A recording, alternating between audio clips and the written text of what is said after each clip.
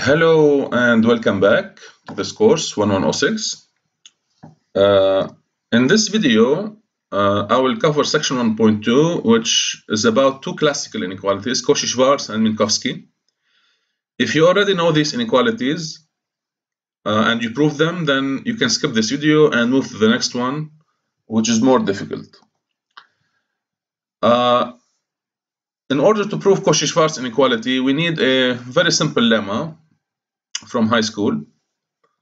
If we have a second order polynomial, okay, which has constant sign, so which means that it's either always positive, non-negative for all t, or non-positive for all t, then its discriminant is necessarily less or equal than 0.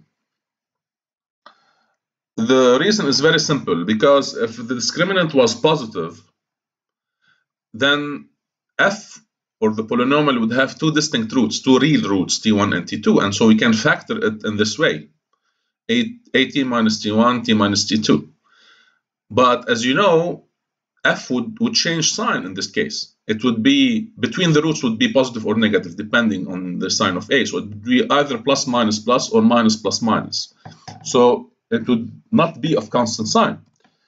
And this is a contradiction. Now we move to Cauchy-Schwarz. Okay, if we have two n real numbers of any sign, then the sum of their products in absolute value is less than the sum of the square to the power 1/2 of the first n times the same thing for the other n. Now, in this way, it need not be very, it's not very clear what do we mean by this, but there is a geometric interpretation that I would give after proving this algebraic inequality, which is a really fundamental inequality in all mathematics. Okay, so consider the polynomial in t. So if t is a real variable, consider the polynomial txk plus yk squared, and we do the summation over all k. So you agree that this is a second order polynomial, and if we expand the squares, we will get this expression. Okay, so a plus b squared will give you this expression, and just do summation. And since f of t is non-negative, then this polynomial here is non-negative. So it has a constant sign for all t. So applying the lemma, the discriminant, or the reduced discriminant, same thing, is less or equal than 0. And that's it. If we take the square roots, we get the result. So it's a very, very easy inequality.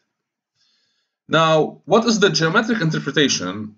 The geometric interpretation is that if we consider the first n numbers as an n tuple, as a point in Rn, and the last n numbers as another point or another vector in Rn, then there is the notion of a dot product or inner product that you are familiar with from high school.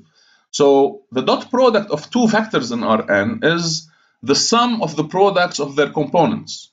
Okay, and if we take x equal y in this case, we will get x dot x, which is the norm squared. Okay, so the sigma of xk squared to the power 1/2 is just the norm of the vector x.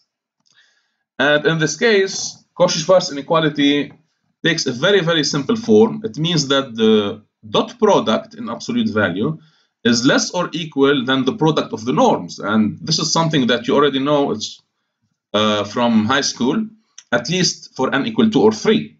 But the algebraic, the proof is the same.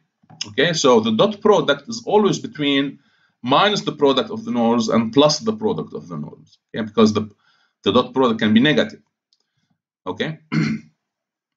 So when we divide the dot product over the product of the norms, we get something between -1 and 1, and we can use this to define the cosine of the angle between x and y, if you like.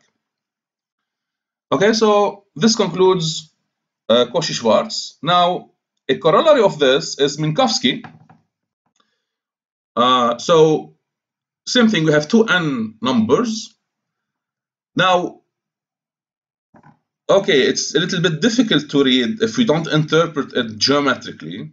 Okay, but the geometric interpretation is that this is the norm of x, this is the norm of y, the Euclidean norm of y, and this is the Euclidean norm of x plus y. So so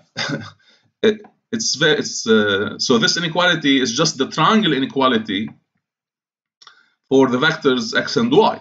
Okay, if I go back to the level of components, I can write it in this way. Okay, now the proof is very easy. It's just a consequence of Cauchy-Schwarz. You can check directly by going back to the definition that the norm squared of x plus y, of course, we are talking here about the Euclidean norm, okay, because we can define other norms on our end, but here we are just talking about the Euclidean norm, the usual norm. So the norm squared of x plus y is the norm square of x plus the norm square of y plus twice the dot product. It's just an easy consequence. You go back to the components, you will convince yourself that this is true. It's like a plus b squared. Now, we know that this dot product is less than norm x, norm y. So by Cauchy-Schwarz, this term is less than norm squared plus twice product of norm plus y squared. And this is just the norm of x plus norm of y squared. And so taking the square roots, we get the result. Okay, so very, very easy, but really fundamental, and you should know it. Okay, so this concludes this video and section 1.2. Next video will start with the topology of R, which is much more difficult than this.